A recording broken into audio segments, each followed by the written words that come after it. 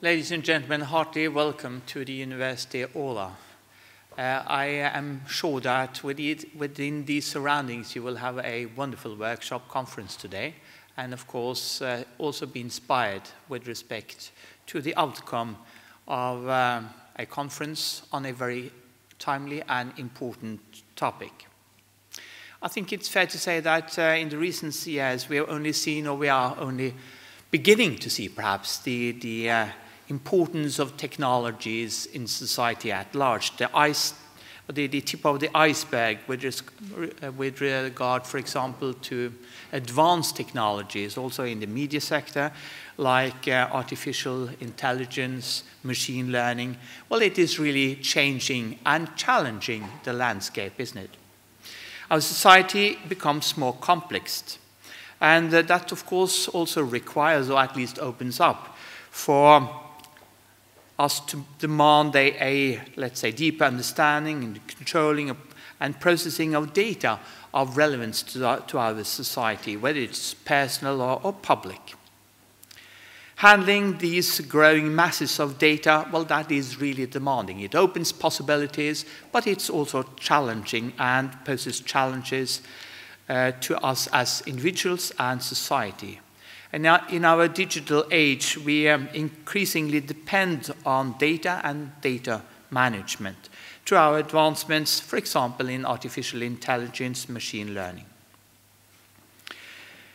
Artificial intelligence has many practical purposes, and it's great fun for society, but also immensely important with respect to scientists and researchers. It opens possibility for doing research otherwise cannot be done.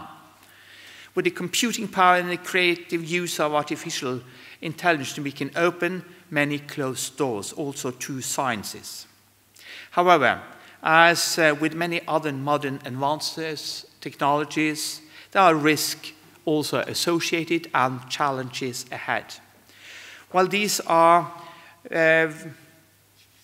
well, to a large extent, let's say, unknown to us as of today, I think it's important that we also underline and understand the responsibility associated with new technologies, artificial intelligence in our society, and how we utilize the new technologies and how we deal with it. This will, of course, be a red thread through today's conference, as I understand. After all, with a rising society and complexity, the work of media becomes more challenging also and more important. I recently saw a TED Talk which also raised questions about risks when it comes to our faith in algorithms and big data. And I deliberately used the word faith. The talk was given by the mathematician Cathy O'Neill, and she has a fascinating talk and take on algorithms. She calls them weapons of math destruction. I hope that is an exaggeration, but still it's worthwhile reflecting over. The reason is mainly because algorithms too often are not transparent and understandable.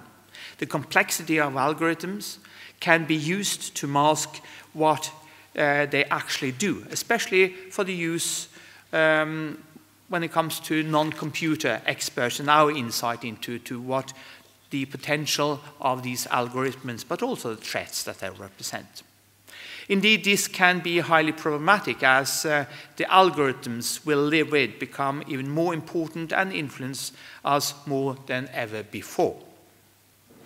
But what happens when even the experts struggle with understanding the advancements in artificial intelligence and the algorithms? Well, in September 2017, a controversial study was released. I'm sure you know about this. The topic drew attention, much attention, and as the researchers had experimented with artificial intelligence that could guess people's sexual orientation based on pictures. AI used enormous amount of data gathered from online dating profiles to learn and to train itself with respect to sexual orientation, and then support decision making, or actually guessing what sexual orientation the individual had. On average, it could guess or predict correct sexual orientation just below 90%, which is quite high. Humans tend to be correct about 60% of the time, doing exactly the same based on visual recognition. Naturally, the topic led to heated political but also ethical debates about the values of these kind of research, indeed, but also the impact, obviously, of AI and what algorithms are actually capable of doing. However, in regard to artificial intelligence, there was another very important, very interesting aspect and an important aspect to discuss. Because, you see, the researchers could not tell exactly how the neural network was operating and how it could be so correct, as the conclusion obviously pointed at. What did AI actually see that humans cannot see? The researchers could not tell us, and he or she did not figure out for himself either. Therefore, we don't know what the machine learning process actually led to at the end of the day, how the network was training itself, so to speak. This represents a problem, and it poses a problem and a challenge for us, because in society we depend on the ability to be able to explain to each other, but also to understand the underlying and the fundamental mechanisms. We demand that all decisions are rational behind, or the decisions that we make, there should be a rationality behind them, and it should be possible for us to explain and describe them and clarify things. That was obviously not the case in this study. What then happens if we rely on knowledge from AI in our decision making? If we cannot understand, if we cannot describe what is the underlying process? If we risk not understanding our own work and the complexity of AI, we could challenge, or we could challenge our direction towards an open research media and even our open democracy at the end of the day. As academics, we follow some basic and highly important principles. With the principles of verifiable science being the chief amongst them. We must be able to verify and recreate a scientific theory in order to prove that it carries merit. To do this, our research and science must be transparent. One must be able to see and understand how an experiment has been carried out and what logic lies behind a conclusion. We operate in this way to reach qualified research-based knowledge. The same principles are closely connected to the basis of democracy. Policy decisions should be explained and open to the public in order to understand. So what happens when our societies become so complex that we cannot comprehend part of it? Does it diminish our ability to participate in a wide democratic debate? Enter the media and today's topic of the ViSmedia conference. Conveying knowledge through new outlets and visuals is clearly or certainly challenged. Our course, there are issues, of course there are issues of fake news and alternative facts, but our technological advances only add layers to these already existing challenges.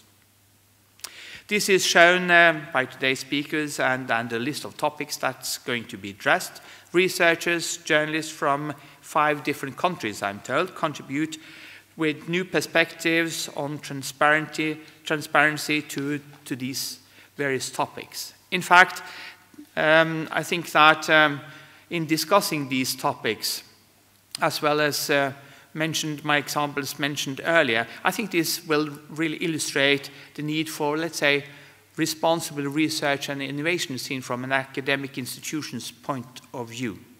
What does our research actually lead to?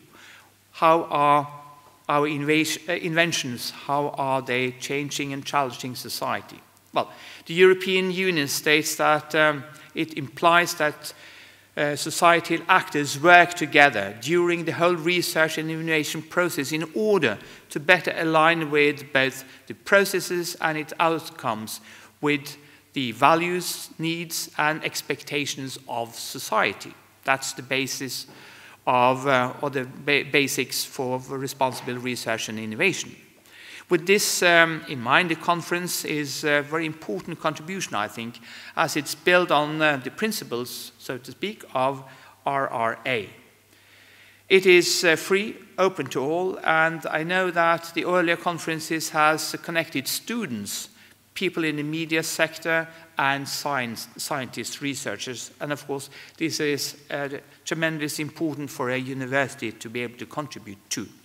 It is also a meeting place for cross-disciplinarity, which is, of course, also very important, dealing with complex topics as these are.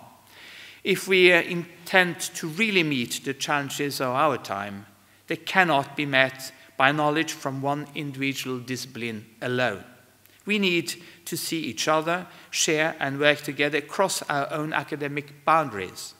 I know that many, especially students, have benefited from early conferences, and I hope you will find this one to be even more beneficial to you, the students, but also to the rest of you. So with this, I wish you an enlightening conference, and thank you for your attention.